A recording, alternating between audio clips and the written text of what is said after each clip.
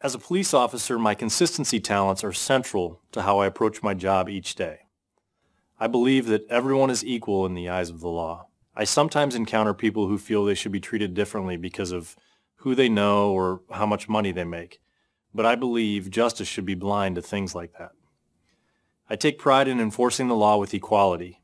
If you commit a crime, you should expect to pay the price.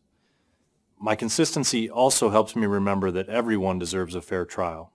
I write tickets and arrest suspects, but it's not my job to judge them. I make it a point to treat all people with respect, keeping in mind that suspects are innocent until proven guilty.